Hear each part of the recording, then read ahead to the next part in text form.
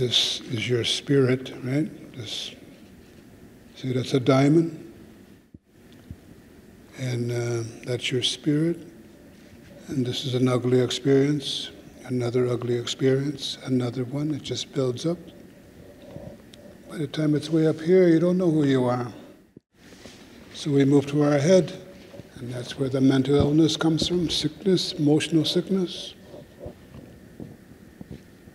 Lots of shame covering that, lots of pain, lots of suffering, a lot of fear.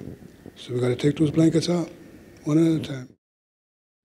And when you take the last blanket off, this diamond comes up, the spirit of who we are comes up, and we can then now learn how to be who we are. And this was done on purpose, residential schools. All schools, all institutions, because they wouldn't be able to control us if we were strong like that again. Right? It was done on purpose. Paul and I were born in the same year, in the same month, in different circumstances. So I grew up with a life of privilege.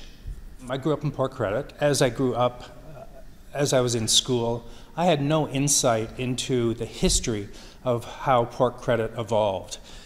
There was no discussion about the indigenous population that was there, that was pushed out and then given a 1 mile perimeter of the river and then taken away again.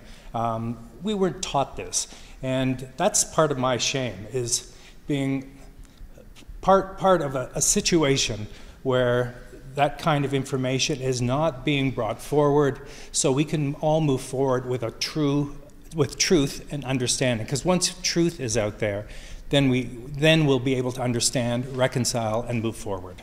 Reconciliation is the work that I need to do for myself.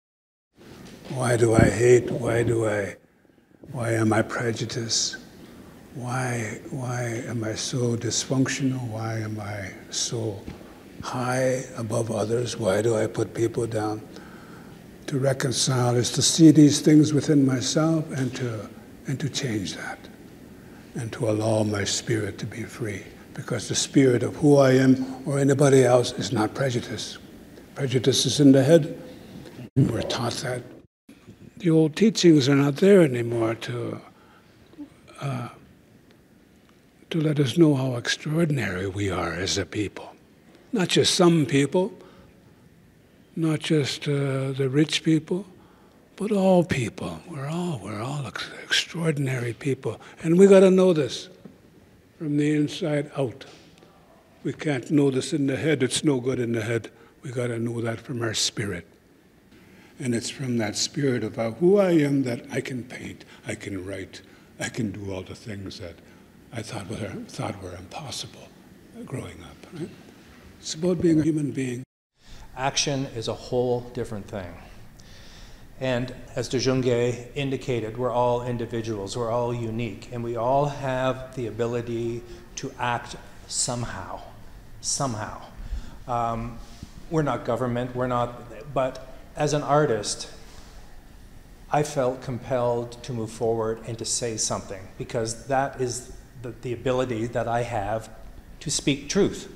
Coming forward, we all have a certain power that we can bring forward and resolve injustice, and I